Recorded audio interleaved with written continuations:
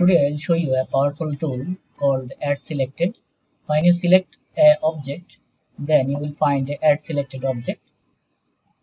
It will create same object you selected.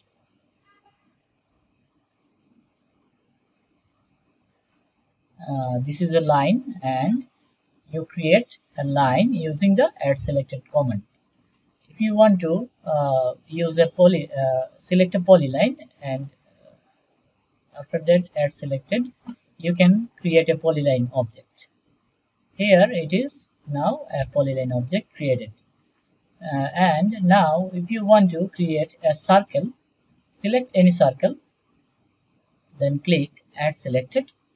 You will able to create a circle without going to the ribbon or command panel. It is a very time saving tool, I think.